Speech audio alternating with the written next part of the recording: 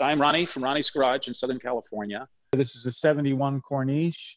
It has the brake fluid hydraulic system that runs off of the 363 fluid.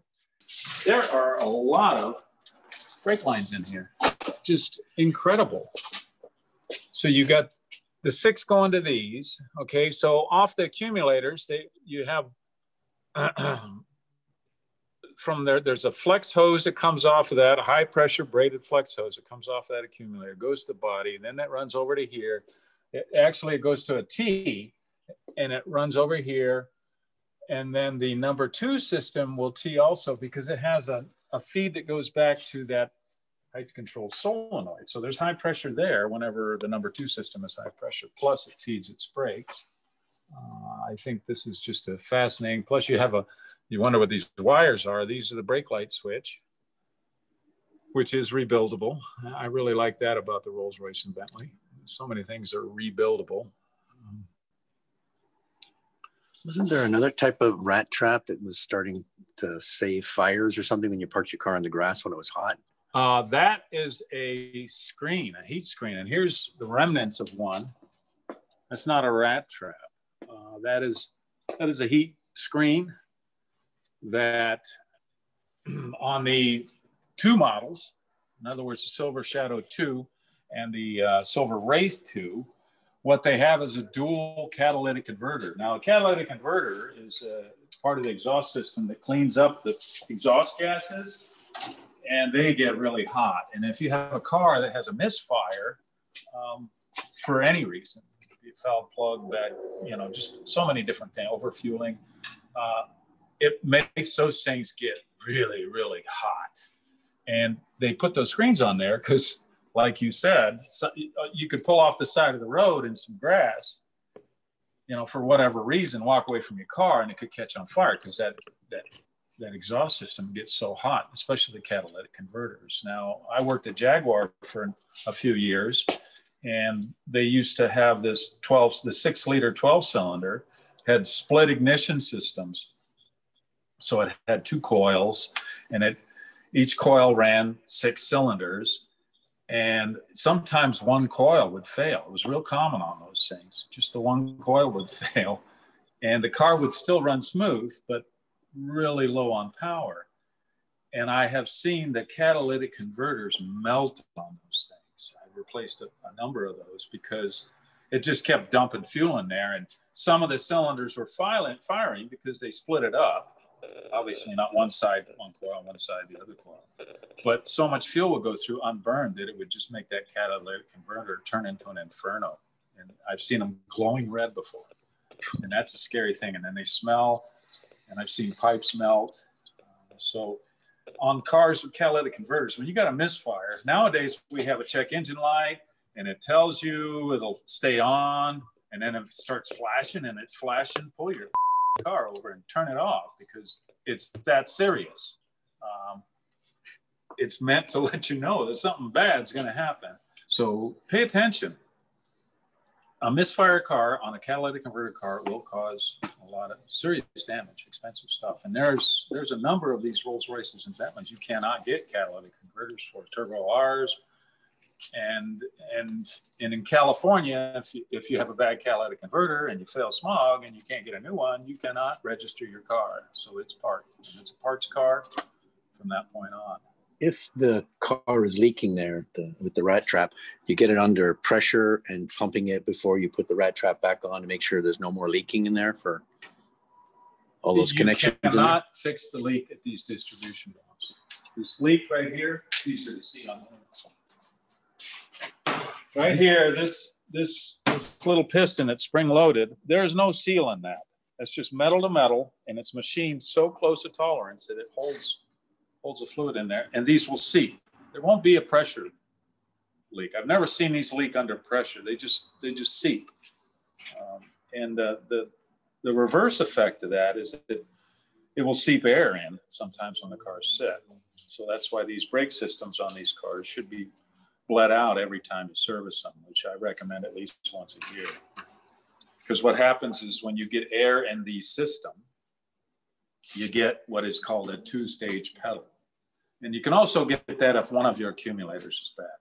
So what I mean by a two-stage pedal is, watch your step, is when you hit the brakes and you start to feel resistance, you think you're going to start getting some braking, and you press it a little bit harder and nothing happens, and you keep pushing, all of a sudden it grabs. So there's two stages. You feel like you have brakes, but you don't, and then all of a sudden it grabs.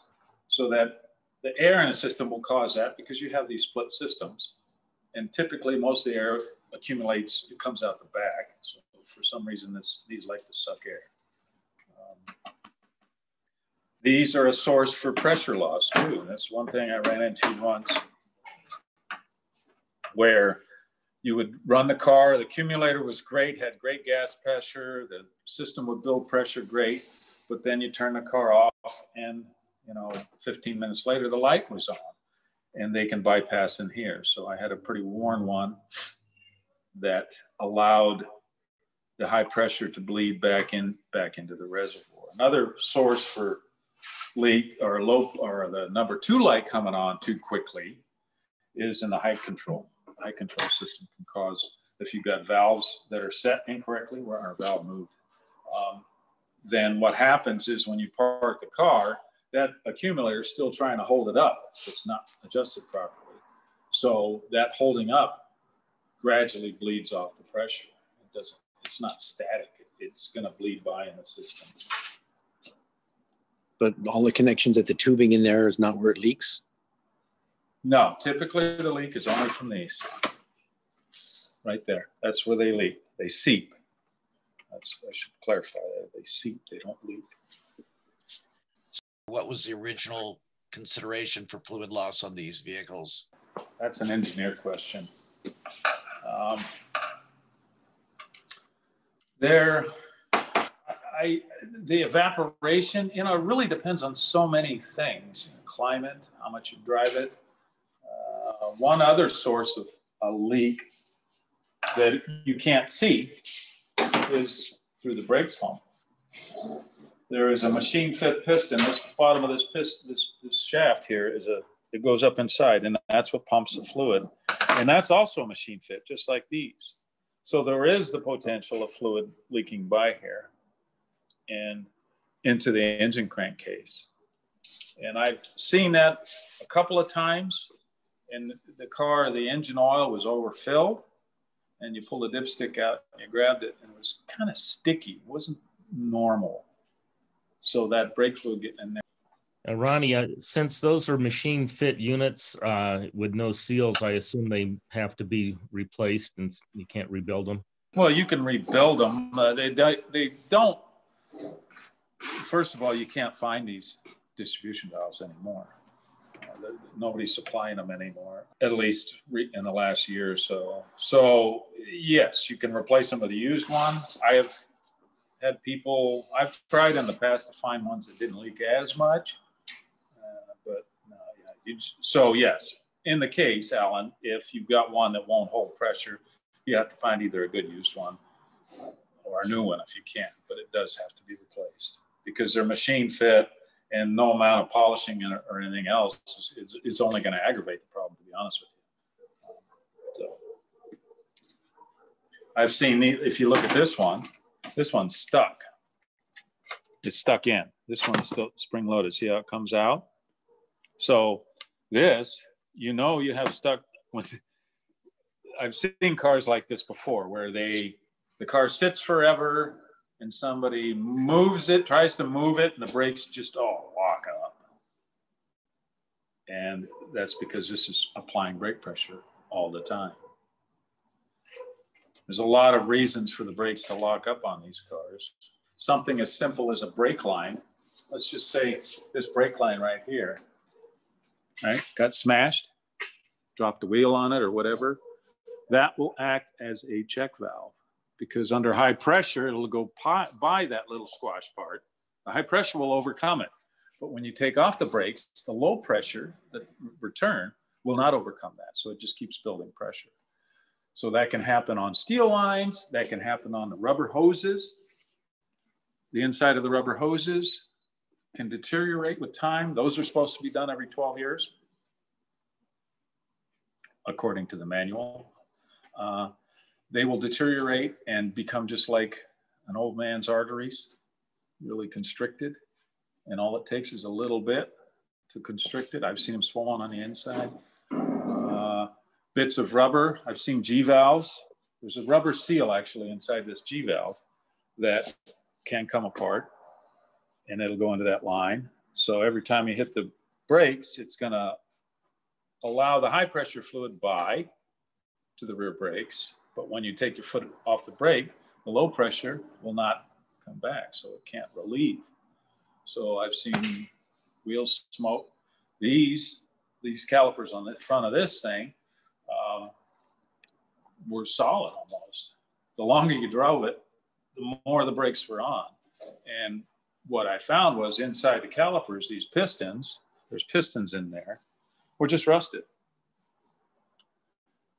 And that's the difference of issues with calipers on the different models between mineral oil cars and brake fluid cars. The most common thing on brake fluid cars is corrosion. The most common thing on mineral oil cars is leaking. A mineral oil car, I believe this one's off the mineral oil. You can see there's like a residue over here. And what'll happen is they'll start leaking around the seals in there. The mineral oil, for some reason, they leak. But the thing about the mineral oil is it doesn't attract moisture, so it doesn't corrode. It actually protects the metal against corrosion. Whereas the brake fluid, it attracts moisture and causes rust. So that's why the calipers, almost the only calipers I ever do on shadows are seized ones. And the only calipers I do on mineral oil cars are leaking ones. Pretty easy to see why too. So. All right, I guess we'll close it up. Thanks everyone for joining us. Good job. Thanks, everybody. Ronnie, thank you very much. Thank you, Ronnie. Awesome. Thank you. Ronnie. Take Take care, care, everybody. everybody.